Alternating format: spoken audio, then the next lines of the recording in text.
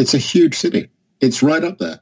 It's right up there with Vienna, Berlin, Paris. I mean, it's extraordinary. It's a forgotten city.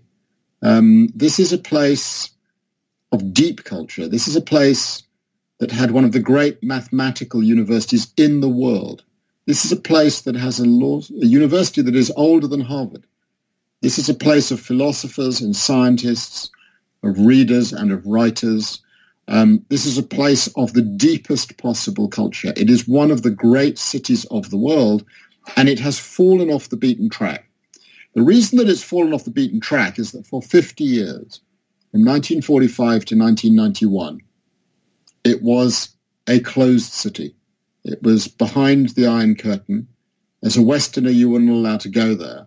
And so those fortunate people who first arrived in the mid-1990s, when the Soviet Union fell apart, when Ukraine achieved true independence, they found a city that was basically unchanged from the end of the Second World War. And still today, it has that same feel. It's not a rich city today in a financial sense. It's a struggling city. It has few funds. It needs help. It needs tourists. They're beginning to come. They're not coming from North America, and they're not coming from Britain. There's some from Poland. There's some from Germany. There's some from Russia. But if you were to get on a plane tonight and you can't fly direct. It's a real pain to get to. You go to Krakow and then you take a connecting flight, you fly to Munich and a connecting flight or Vienna.